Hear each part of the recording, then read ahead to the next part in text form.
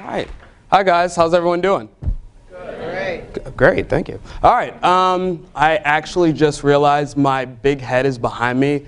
Creepy. But anyways, I'm glad to hear everyone's doing well. My name is Jordan Burnham, and as you just heard, I am a professional public speaker on mental health and suicide prevention.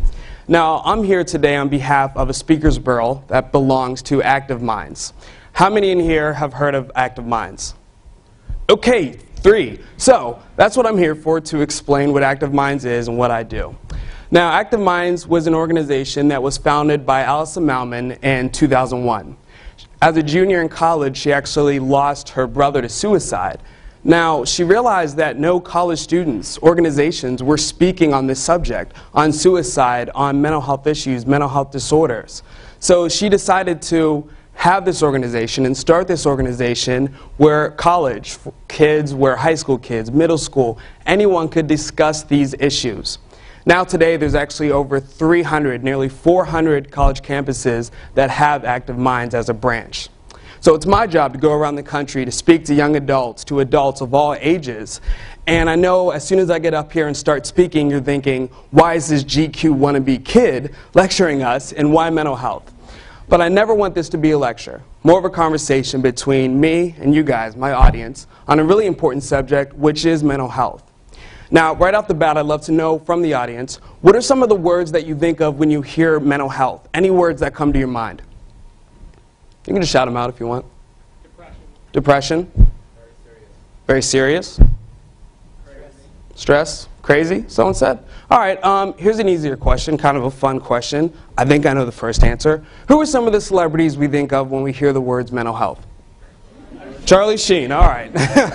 We can stop there, that's all we need to know.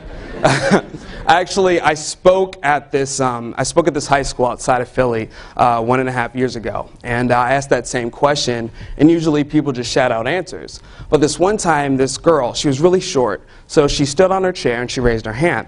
And so I called on her, and these were her exact words. Based on a wardrobe at the VMAs, I believe Lady Gaga should be under the title of mental health.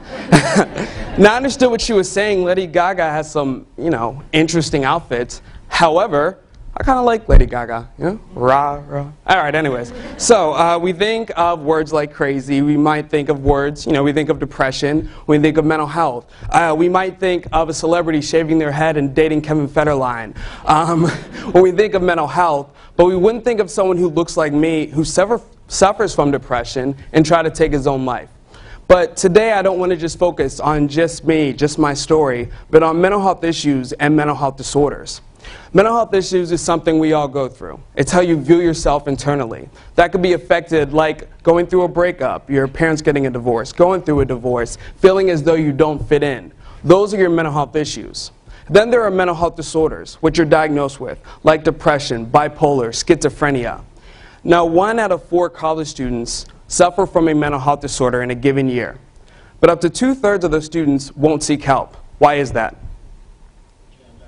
Embarrassed, stigma, denial. So if 1 out of 4 college students break their arm, I'm pretty sure they're all going to get help, go to a doctor, get a cast, whatever they need to do. But when it comes to mental health, people don't like to do that. There's this shame and stigma associated with it, but I'm hoping by the end of this conversation, it makes it easier for you guys to have this conversation and talk about it. So I want to start my story off with where I'm originally from, Pittsburgh, Pennsylvania. So as far as my mental health issues go, I'm still getting over the Super Bowl, to be honest. Now, growing up in Pittsburgh, I had my mom and dad who both work in school districts, and my sister who is 5 years older than me.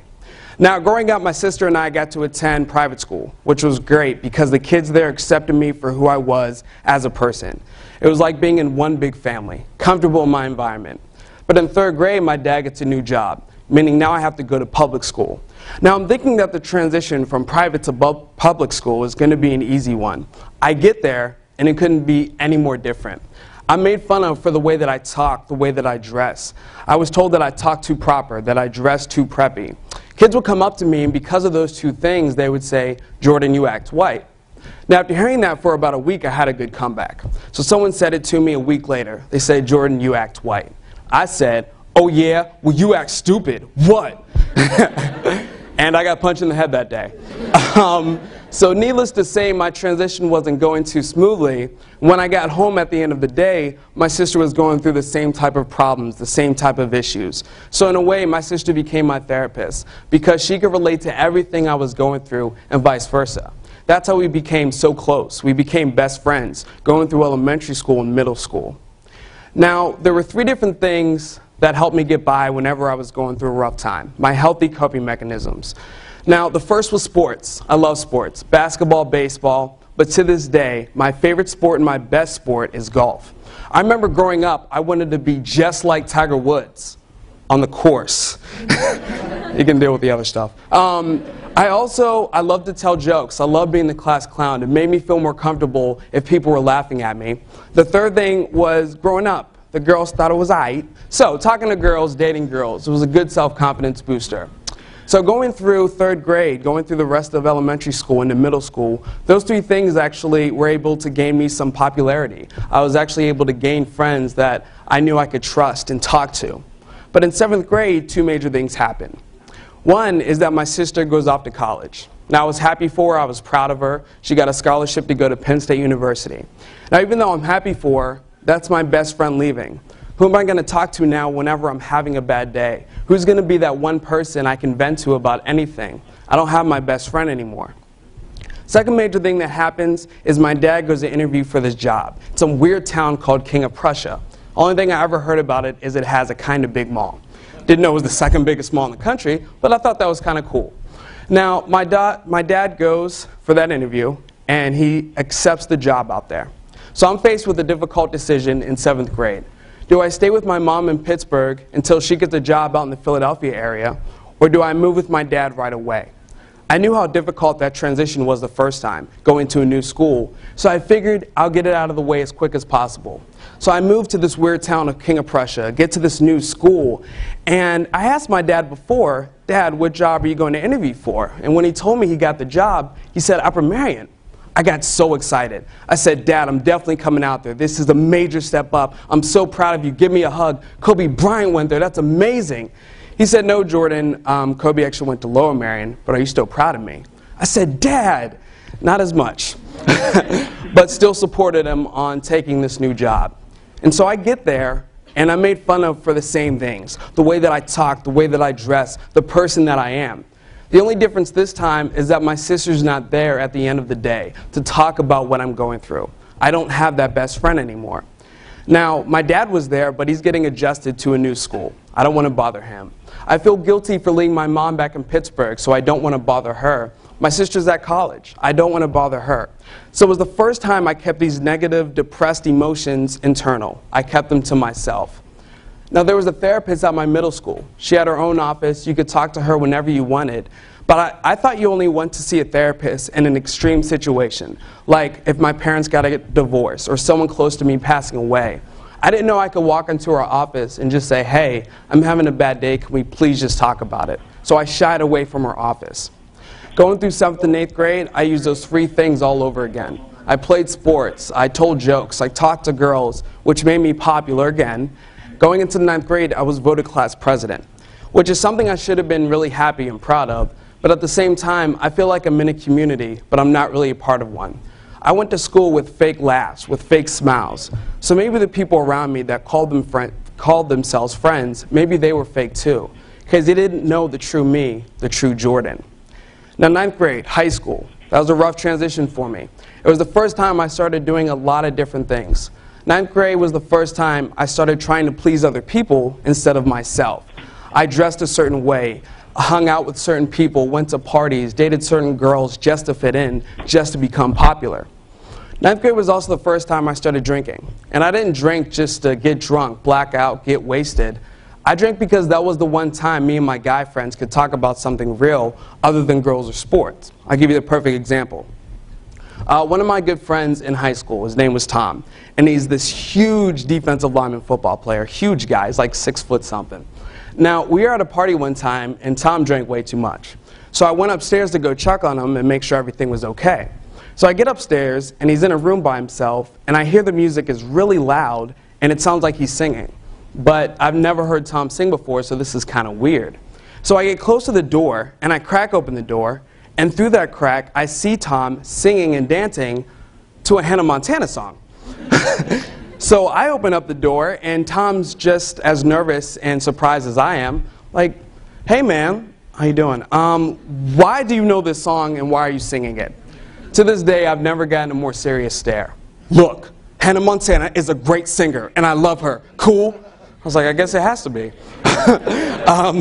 So that's just one example of Tom would never admit that he loves Hannah Montana, sings and dances to Hannah Montana when he was sober, but when he was drunk, it was okay for him to admit that, and he could just blame it on drinking too much. That was the first negative coping mechanism that I picked up in high school, was that it wasn't awkward for a guy to talk about how he felt when we were drunk, when we were drinking. So that was the one thing I used to express my emotions and my thoughts. Ninth grade was also the first time that I started to see my grade slip. I couldn't figure out why. Couldn't figure out why I just couldn't pay attention in class. I could never hand my homework in on time, and it felt like I was 10 steps behind everyone in my class. I couldn't put the pieces together and figure out why. Now, 10th grade was the first incident that my parents and I had that led me to go see a therapist. It was supposed to be a happy day. I was going to take my driver's test. Now, I was excited because I was under the impression that once you get your driver's license and get a car, you get a lot of girls. Now, you don't, but I didn't know that at the time, so I was very excited. And so I get there, I'm a little nervous, a little anxious, do the blinkers, I get to the stop sign, stop, go to parallel park, hit the curb 5 times and fail, and this is something that I'm really pissed off about. Something that a lot of people can shrug off, joke about that day, but to me it made me really angry. But I kept it inside, I didn't talk about it. Second time comes around. I get there, still nervous, still anxious, do the blinkers, get to the stop sign, stop, go to parallel park, hit the curb another 5 times and fail again. Now this time I'm really pissed off. I want to yell, I want to curse someone out, I want to punch something, but again I hold on to it internal. I just keep it on the inside. Now the third time comes around, all I've been doing is practicing parallel parking. I know I've got it down pat. So I get there, not even nervous anymore. I get there, I do the blinkers, and I get to the stop sign, and I didn't wait for the momentum of the car to completely stop, which I thought was baloney because I stopped at the stop sign the way my dad does. I'll show you what he does. All right, so my dad's driving, talking, whatever he's doing. He gets to a stop sign, and he never completely stops. He just slows down, and he's like past the stop sign. He looks left, right, get a text? No. And then goes off. That's bad, don't do that, by the way. But obviously, that wasn't the right way to stop, and the driver instructor failed me for the 3rd time. Now, at this point, my emotions worked like a rubber band. I could go back and extend for a really long period of time, but when I let go of those emotions, I snapped. And that's what I did that day. I yelled at the driver instructor and I cursed him out because I thought he looked like a fake Bernie Mac. That made me so mad for some reason. I yell and I curse at my dad, and my dad has no idea where this is coming from. Where's the Jordan that's always happy, that's always smiling? Where's this Jordan coming from that's now yelling and cursing at me in public? So he took it as disrespect and he left. I had to walk 10 miles just to get home. Now during this time, I'm so angry, I'm furious. I don't even realize how far I just walked. But right before I get home, my mom calls. And she says, Jordan, just calm down. Your dad told me what happened. Meet me at McDonald's and we'll talk about it. Now, I didn't want to go. I'm upset with my dad. I don't want to talk to my mom, but it was Shamrock Shake season. So I figured that and a Big Mac will solve everything. So I get there and I start talking to my mom. And my mom doesn't just bring up the driver's test, but how I've been feeling overall emotionally and mentally, about being at this new school, about my sister being away at college, my anger management. And finally, she gets to it. She says, I think we should go see a therapist. Now, in my mind, I'm a 16-year-old guy in high school. Anything I'm going through, I can drink it off, play sports and forget about it, talk to my girlfriend about it. There's no reason for me to see a therapist. But my mom did a really good job of talking me into going, meaning she forced me to go. And so, I get to my therapist's office, and I'm very judgmental. I'm looking the lady up and down, and it's this older white lady. And I have nothing against older white ladies, but I'm thinking to myself, how could she ever understand what it's like for a 16-year-old black male going through high school? She could never relate to me, especially not like my sister could. I learned that it's a process. It's a process finding the right therapist and actually gaining that trust, that foundation and comfort in talking to them. Because it's just like any other relationship. It takes time before you can tell a new friend, before you can tell someone in a new relationship how you feel. And that's what it was like for me going to see a therapist. Now, the mistake that a lot of young adults make is that they go to see a therapist for the first time. The first therapist they see isn't the right one for them, and they say, well, I tried it. They don't go back. I always equate it to a bad first date. I've had plenty of bad first dates. None of them were my fault, but I've had bad first dates. And it didn't stop me from dating completely. I just stopped calling her. So, I'm just joking. I wouldn't do that, ladies. All right, so for me, it was a process of finding the right therapist, and I finally did. It still took time, though. Now, 10th grade was the year that I was diagnosed with depression. And I didn't know what that meant because depression, the words that are overused in our society that we don't know what the true meaning is. And there is a difference between being depressed and actually having depression. Anyone in here can be depressed, but when you're depressed, you know what you're depressed about. Maybe someone just passed away. You're going through a tough time in school. It's the anniversary of something very saddening to you. But you know why you're crying. You know why you don't want to get out of bed, why you just don't feel like yourself. But with someone like me who has depression, they can wake up one day and have no idea why they're crying. While they have such a low self-esteem, have no idea how to get motivation to get out of bed. Now, it's very frustrating. And it wasn't whether I was going to wake up having depression or not. It's just what level am I on today emotionally because of my depression. 1 or 2 is saying I'm so low that I'm thinking about taking my own life. 9 or 10 is saying today's a good day, but what's tomorrow going to be like? A very pessimistic way of viewing the world. Now, I didn't tell anyone that I was diagnosed with depression. I figured if word gets out that Jordan has depression, I'll be considered weird and weak for going to talk to a therapist, for taking medicine. So I just kept it to myself.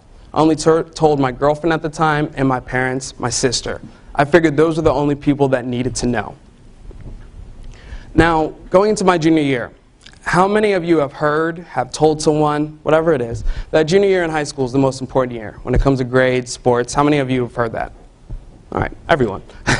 So there's this kind of pressure going into your junior year of high school, and I hated that pressure for 2 main reasons. The first was that my sister was a valedictorian in high school. She got a scholarship to go to Penn State University. I thought I had to live up to everything that she did. And no one ever told me that. My parents never told me that. She never told me that. But I put that unfair pressure on myself and would beat myself up if I just got a B or a C on a test on my report card. I beat myself up for that. The second reason I hated that pressure was because I wasn't a school person. I could never wake up on time. I could never pay attention in class. I was always sleep deprived. Ages 12 to 18, you're supposed to get 9 hours of sleep. I was lucky to get half of that during my junior year. It was a real struggle for me to get through that year, especially with my grades the way they were. Now, in the middle of my junior year, I made a mistake by cheating on my girlfriend. And when this happened, I was one of the more popular students in my school, so it was like front page news to everyone else. I had to go to school and hear smart remarks and jokes behind my back. That to other people was lighthearted, it was funny, but to me it was killing me on the inside. Now, one night my depression got to a level 3 or 4, really questioning my life. What it would be like for other people if I just wasn't here. Would my friends be happier? Would my girlfriend be happier if I just wasn't here? I put pills on my desk. I called her and I told her, I have these pills on my desk. I don't know if I'm going to take them or not, but I just need help. And I have no way of saying that to my parents, no way of saying that to my therapist, but I just need help. Now, she knew that second step was to call my parents. So she calls my parents call the police. My door was locked, so the police had to bust into my room. They checked to make sure I didn't take any of the pills, which I didn't. And even though I didn't take any pills, they look at my parents and say, you have to take your son to a mental hospital. Now, I don't know about you guys, but when I thought of a mental hospital, I'm thinking of padded walls, guys in straitjackets, jumping around, saying weird things like, Flavor Flav! Like, I didn't know what to expect going into that mental hospital. Excuse me. Now, I get there, and there's no padded walls. There are no guys in straitjackets. There are no guys screaming Flavor Flav, but instead, it's guys who look just like me, but going through way worse problems. Guys who are 14, 15, already have babies, addicted to any drug you can name, already alcoholics, belong to gangs, have seen family members die right in front of them because of gang war. Here I am because I have depression and I cheated on my girlfriend. I felt like there was no reason for me to be in the same room, let alone the same building, as all these different kids, but I didn't understand until our first therapy session. Now, we all got in a circle and we said why we were there. And everyone else has these sad, traumatic stories. I'm scared to even stand up and say why I'm there. I'm embarrassed.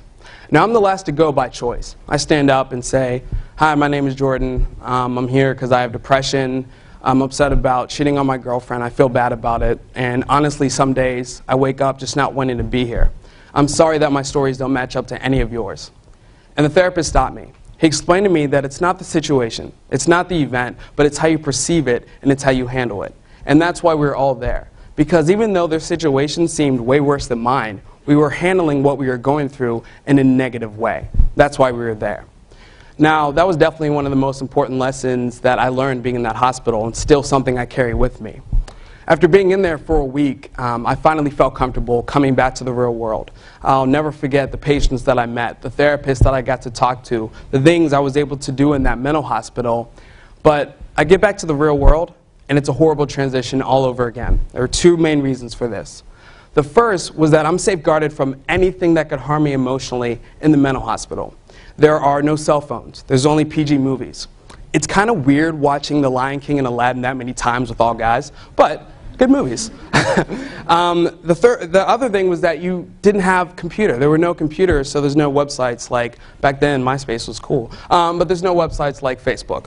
And a lot of times people ask me how can websites like Facebook affect people emotionally. I'll give you the perfect example.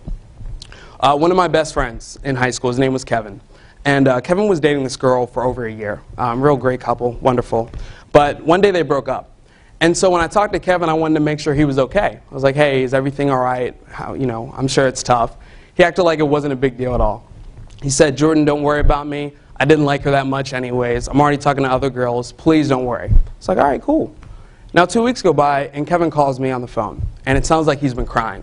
So I asked him what was wrong. And he sounds just like this. She's with another dude. So I'm sorry to hear that, man. What happened? Did you see him out in public? Did someone call you? No, man. It's FBO. Now, I didn't know what FBO was at this point, so I played along like I did. I was like, dag, man, FBO, what? That's crazy. I was like, could you remind me again what FBO is? He's like, dude, it's Facebook official. Now, I didn't want him to know I was laughing, so I muted the phone. And I click over 3 seconds later. I'm like, hey, man, I'm sure she's just trying to make you jealous. They're probably just friends. Please don't worry about it. He said, no. I looked at the photo album. They have one together. They're in the profile picture together. It's FBO. I was like, all right. I was like, well, there's one or two things that we can do here. One, you can delete her as a friend. You can block her. You won't have to see those things ever again if you don't want to. Or two, stop stalking her. And the point of that story is to say that there are things in life we know we want to avoid, people we don't want to see together, things we don't want to see that people say about us, but now we can see that with the click of the mouse. That's something that I was safeguarded from being in the hospital. Now, this is a part of the presentation where I love to ask this question because I think it's kind of funny. All right, how many people in here, raise your hand, would be completely screwed if Facebook started doing notifications to people, not that you liked someone's photo, not that you commented on someone's photo, but just the simple fact that you looked at their photo? How many people would be completely screwed? I just want to make sure. I just want to make sure. All right. Kevin's obviously not the only one. All right. So, now the second reason that it was a tough transition going back to my junior year was that no one still, they just didn't understand me. My depression, that I was in a mental hospital, I couldn't tell that to anyone. There were things that I told complete strangers in that mental hospital, people I just met, that I couldn't tell my best friends that I had known for years. So that was tough for me, coming back to the real world, knowing that no one truly cares where I've been. My parents just told everyone I was in a hospital, but no one went further than that to see where I was. So I fell right back into my midst of depression, saying, why talk about how I feel when no one really cares? My junior year, my junior summer, that was the first 2 times I got caught drinking by my parents. That was one of the worst feelings in the world, because no one in my immediate family drinks. So whenever I got caught, I felt like the black sheep of the family. I felt like the failure of the family, the person that would never be successful. And I would yell that and I would scream that to my parents, and they would have no idea where this is coming from. Because again, these are thoughts, these are emotions that I'm keeping to myself. I'm not expressing them. Now, right before my senior year, my parents went off to Pittsburgh, just 5 hours away from where I live. And I decided, being in high school, making a dumb decision, I decided to throw a party. Now, the party gets busted by the police, and I'll never forget having to call my dad. I'm so upset, I'm crying. I'm telling my dad, I'm so sorry for letting you down yet again as your son. Sorry for letting you down for the person that I am, making all these horrible decisions. But this time it felt 10 times worse. My dad's the athletic director at my high school. I put his job in jeopardy because there are athletes there, including myself. The athletes there and myself, we were suspended for half of our season going into the year. I let down my dad, I let down my mom, I let down my sister, and I just beat myself over it every single day. By the time senior year started, I was constantly thinking about suicide, having suicidal thoughts, wondering what life would be like for other people if I just wasn't here. What I would do was go to school with my iPod at the loudest volume, and I played my Shitty Day playlist. It was the most depressing songs that I could find, that I could think of, and I'd walk around school at the loudest volume. So that even if someone yelled or screamed my name, I didn't have to hear it. I just wanted to be numb to the world. Now, there were a couple great things that happened in the beginning of my senior year. I was nominated to homecoming court. That's awesome. It's great to be accepted by your peers, by your friends, but at the same time, it's just numb to me at this point. I was nominated for the individual playoffs for golf, which is great. It's something I should have been really happy about. I worked my entire high school career for that, but again, it's just numb to me at this point. Now, for the playoffs, I had to play a practice round. That's something I was excited about, because to this day, if there's anything that can take away my depression, bad thoughts, emotions for 4 or 5 hours, it's playing golf. Now, my dad was excited. He picked me up that day. We were talking the whole way up there about how well I might do, and I get up there. I play a great round. I'm so excited to get back in the car and tell my dad all about it. But I get back in the car, and my dad looks really sad. So I asked him, "Dad, what's wrong? Everything okay?" He says, "Yeah, I'm just really tired." I could understand that. It's around 5:30. He works at a high school. I could understand why he might be a little exhausted near the end of the day. Now, we get home, and my car is still at school because my dad picked me up. So I reminded him, "Dad, I got to go pick up my car from school." Now, he said to me, "Just go upstairs, your mom's waiting for you." At this point, I start to panic because my parents and I didn't have that type of relationship where they would just be waiting for me upstairs to talk about my day. I barely talked to them. I was always on the run. So I thought this was kind of weird. I get upstairs and my mom's on the sofa. She looks like she's about to cry. I asked her, "Mom, what's wrong?" She says, "Nothing, I'm just really tired." Now my heart starts pounding, questioning, what did I do this time to upset my parents, to disappoint them yet again? And that's when my dad walked in with a duffel bag full of alcohol, and he dropped it on the ground. Now when he dropped that duffel bag, my heart dropped with it, saying, here I am, their son, and all I do is disappoint them, make them angry, frustrated, upset. All I do is disappoint them. They don't even want me to be their son anymore. I can tell by the look on their face. Why am I here? There's no point in being on this earth anymore when I can never make the people that mean the most to me, my sister, my parents. If I can't make them happy, there's no point in being here. That was the night that I tried to take my own life by going out of my 9-story bedroom window. When I hit the ground 100 feet below, I broke my left fibula, which ripped through the skin. I broke my left tibia. I shattered my left femur. I broke my pelvis. I broke my jaw in 4 different places. I broke my left wrist. I was bleeding internally from my brain and from my organs. When I was thrown to the hospital that night, I was in a coma for 5 days. Now, I wake up from this coma. A couple days go by. Everything is kind of weird to me. Everything feels like a dream. I don't even know what reality is. Now, I remember my first conscious thought was, I'm in a hospital. I have no idea why I'm here, but I'm in a hospital. And so I look around and I want to feel what's going on. First thing I see, actually first thing I felt, was a trach in my throat. I can't talk. I have no voice. I look down on my arm, and there's an IV in my arm. I'm hooked up to 3 different monitors. I look at my left leg, and there are still rods coming out of my left leg, and my left hand is wrapped up like I'm about to go into a boxing match. I have no idea why I'm there. To this day, I don't remember going out my window. I remember everything that led up to it. I remember golfing that day. I can tell you about every hole. I remember the drive home. I remember looking at my mom, my dad's face. I remember heading to my room. But for some reason, my mind is blocked off. My brain is blocked off from actually going out of the window. So I had to lay there for weeks with all these people coming and visiting, my family, my friends. All these people are making posters telling me I can get through this. But no one wants to tell me what I'm coming from, what I'm trying to pull through from. Now, one night my sister was visiting, And to this day, my sister and I remain best friends. So I knew if there was one person that would tell me what happened and be honest, it was my sister. So I had to mouth to her because I still don't have a voice. I mouthed to her what happened. She starts crying. Now, I knew that anything she was going to say obviously isn't good if she's crying already. But she gathers herself. She looks back at me and she says, "You went out your window." There were so many thoughts and questions of, well, who pushed me out my window? How drunk was I to actually accidentally go out my window? Who slipped me a drug for me to accidentally go out my window? She looks at me and she says, "You were completely sober and no one was in the room." The words suicide attempt didn't even come into my head at this point. Yeah, I knew I had thoughts of not wanting to be here, but I never thought I would actually go through with them. Now, 19% of young adults contemplate suicide in a given year, but the ones who have depression are 5 times more likely to go through with it. I never thought I'd be a part of that statistic. So I had to lay there with no one else to blame but myself for going through with this suicide attempt.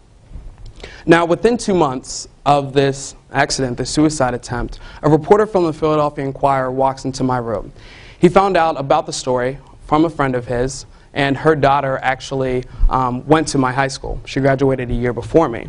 And so he found out about my story. He contacted my dad. He emailed him and he said, "Is there any possibility I can talk to your son about what he's going through about the suicide attempt?" My dad said, "I'll think about it." He talked to my therapist. Therapist didn't want me to do it. It's too soon. This is literally within 2 months of the suicide attempt. My mom didn't want me to do it. This is too soon for me. I can't talk about this. My dad probably knows me better than anyone I know, but he said to me, "I'm going to leave it up to you. If you want to do this interview, that's fine, but I think he just wants to talk to you." Now, the reason that I said yes to this interview is because I still don't have a voice at this point. I'm down to 80 pounds. I have no idea if I'll get out of a hospital bed, let alone get into a wheelchair, and the thought of walking isn't even in my mind at this point. I said yes because I'm in a hospital room with no voice, and no one can hear how I'm feeling. No one can hear the pain in my voice from what I've been through and what I'm going through right now. But I figured by spelling out, literally the entire first interview was spelled out on a spell chart. I figured that if I can spell out these words, there's people on the outside of this hospital who can touch the words that I want to say so that they're never in the position that I'm in right now in this hospital room, in this bed. Now, the story came out in January of 2008. I didn't know until the day of that it would be the front page of the Philadelphia Inquirer. Now, being the front page, being the main story, it gained a lot of attention. There were people who called, who visited, people that wrote in letters, emails from people thanking me for not only telling my story, but the one thing I heard over and over again was, "Thank you for making me feel as though I'm not alone with what I struggle with what I go through." And all this time, it's great to be making a difference, to be able to touch people with this story, help people through their life and what they're going through in mental health. But at the same time, I'm missing my entire senior year of high school, something I look forward to from day one. I remember the first time I walked into high school, and I said, I can't wait till I'm the big man on campus, running everything on this campus, everything in this school, the captain of all the sports teams, doing whatever I want to, but I'm missing out on that. I'm dependent on a wheelchair right now. I'm down to 100 pounds, but again, I'm missing my entire senior year of high school. Now, I was able to do 2 things that I always wanted to my senior year. Go to senior prom, which was great. It's great to go to senior prom, enjoy that with your friends, but I'm going and I'm leaving prom in a wheelchair. I was able to graduate on time, which honestly I didn't think would be possible when I was in the hospital, but I was able to graduate on time with the rest of my class. I was able to walk with the walker to receive my diploma, but I'm going and I'm leaving graduation in a wheelchair. That's still tough for me to look back on, knowing I missed an entire year of my life that I can't get back, my senior year of high school. But what I said was that, why don't I focus on my future, what I can do today, tomorrow, next week, and improve my life with going through life. And it's not like I wanted to forget the suicide attempt, because I'm talking about it all the time, but I want to move forward. I want to make sure that it doesn't hinder me from going on with my life. That's what I was able to do. In 2008, August, I enrolled into community college, which was great. I was glad to be there because I didn't have to pay as much as my friends who go into 4-year universities. So I was happy to be there, but being at college, being on crutches at that point caused some of the most awkward conversations I've ever had. The problem is that a lot of people have been on crutches, so the natural instinct is when they see someone on crutches, they want to compare stories.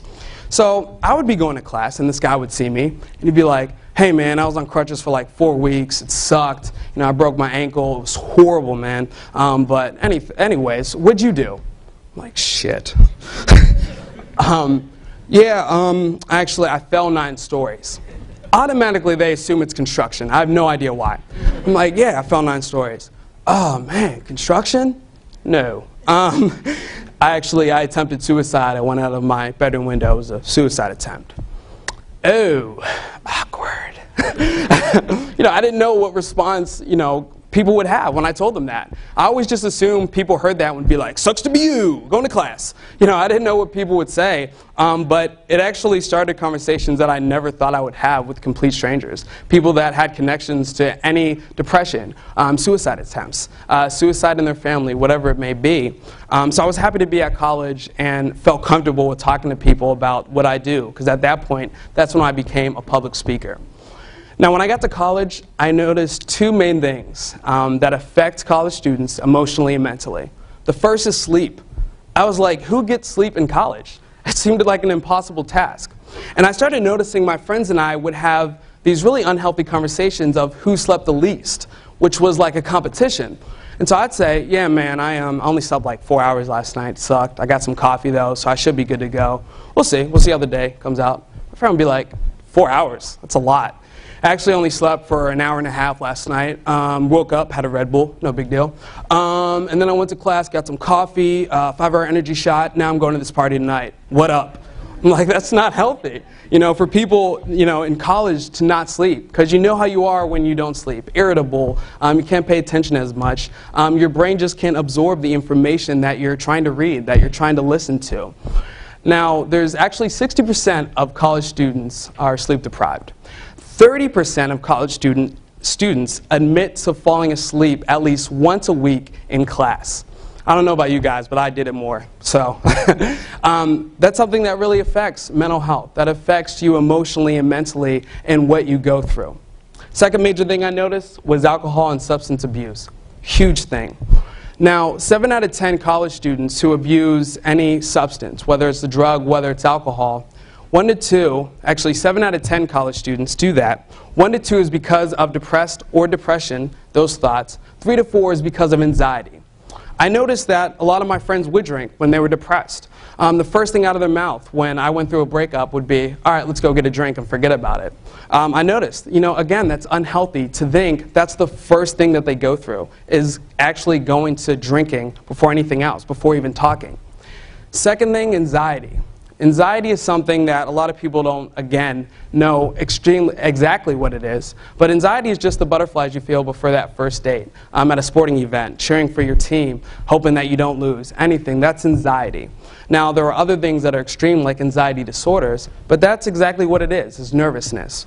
Now, one example of this is actually my friends did this in high school, and they still do it in college. We were supposed to go to a dance together, and I was driving, and my friends, I go to their house, and they're drinking. And I look at my friends and I was like, I didn't know we were pre-gaming. What are you guys doing? Why are you pre-gaming now? The dance isn't even for like 4 hours. They look at me and they're so embarrassed. They're like, look, we didn't want to admit this, but we can't dance when we're sober. I was like, what? They're like, we just can't dance when we're sober. We suck. I was like, all right, that's cool, but why wasn't I invited to this party of pre-gaming before you dance? They look at me, and again, they're very embarrassed. They said, honestly, Jordan, you're black. We just assumed you could dance. Which is very racist, but, they're my friends. So, for some reason, my friends had anxiety about dancing, so when they were sober, they thought they danced like McLovin, but when they were drinking, they thought like they danced like Justin Timberlake. Is that a good example? Maybe Justin Bieber. Can he dance? Justin Bieber can dance, right? Anyways, so that is just an example of anxiety.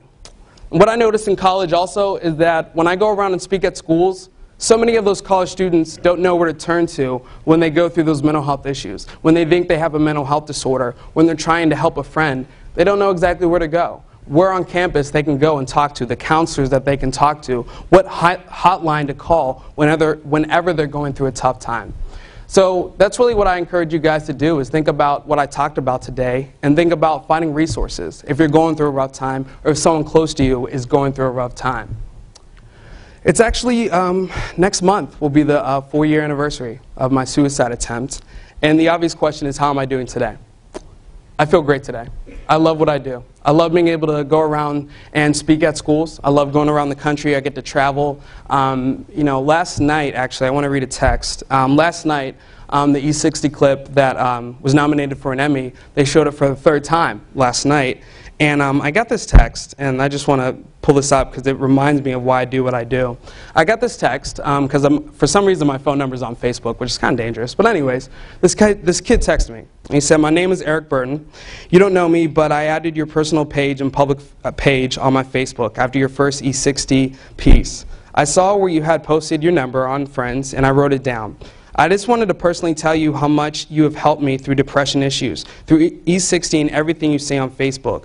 If it wasn't for you, I would have never gotten help, and I honestly wouldn't be here." I mean, that's why I do what I do. I love being able to make a difference, to be able to touch people, to start conversations. That's what I hope you guys can do, is continue dialogue. Now, even though I love my job, I also have to have a healthy emotional balance. That doesn't include negative coping mechanisms like drinking to express emotions. My healthy emotional balance includes listening to music, being able to hang out with friends, going to see movies, watching my favorite TV shows. But it's finally that time of the year. I'm so happy during this time of the year because I can do the ultimately favorite thing to do. What I do is I drive around with my windows down, right? And I play loud rap music. And I don't mean like Will Smith rap music, I mean like curse every 2 seconds, Lil Wayne rap music, right? So I drive around, my stereo is very loud, I drive around, just cruising, and I go to a stoplight purposely next to an old person, and their windows are down. And they're so offended by their music that they actually roll their windows up because of me. I love that. It makes me so happy. So, maybe for you it's something extremely odd, weird to other people. Maybe you have, something that you love to do, something you love to watch. Your guilty pleasure might be watching Jersey Shore on Thursdays. I know what time because it's my guilty pleasure too. So maybe that's what it is. You have to find that healthy emotional balance. Even though I have that, even though I have all of that, great job, healthy emotional balance, at the end of the day I still have depression. It's not a cold that goes away after a couple weeks, after you take some medicine and go to see a therapist, but it's still something I deal and cope with much better than I did 4 years ago. Now at the end of today, I don't want everyone in here to just focus on just me, just my story, but on the entire mental health spectrum that I try to touch upon today. That includes everyday issues we all go through: stress, anxiety, sleep deprivation. That includes other disorders out there besides the ones that I mentioned. There's eating disorders, OCD, ADHD. Now there are traumatic events that can happen to you. Like I said, someone passing away, going through a horrible breakup, going through a really tough time in school, living up to certain standards. That can be traumatic events that you have to talk about. And like I said earlier, substance abuse, alcohol abuse. That's something that affects college students, that affect young adults. And that's still something that I hope you guys can continue in a conversation, not just today, not just tomorrow, but next week, next month, amongst yourself and anyone else that you know. In conclusion, when I was doing the interview for this story, the original interview, I was hoping that it would make it acceptable and actually cool for young adults to talk about how they feel and feel confident in doing so. I'm hoping by the end of today, you all have the courage to take that first step. So thank you guys so much for letting me share my story today. You've been a great audience. Thank you.